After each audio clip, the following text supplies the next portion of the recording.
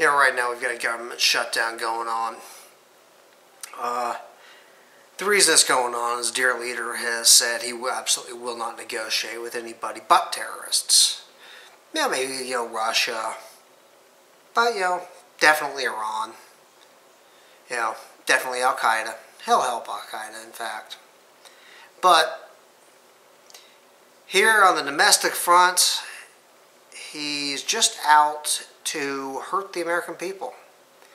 He's having government workers that are supposedly laid off, but they're obviously there because he's sending them out to places they're not usually staffed. They have no federal government influence, typically, and having them shut them down. I can understand closing, gift shops and everything at national parks. I can understand that.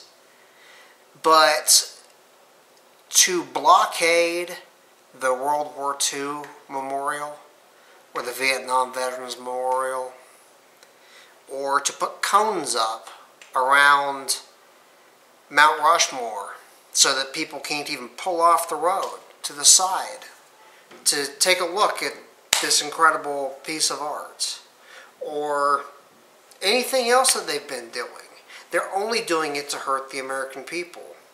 Now, if you're one of the people that is going out to hurt the American people, where does it stop? You've already declared that the American people are the enemy because you're just there to hurt them. So, you are the enemy of the American people, but how far are you willing to push it? That's the real question, and I'm sure that that is the question that Barack Hussein Obama was trying to figure out right now. How far will you push it?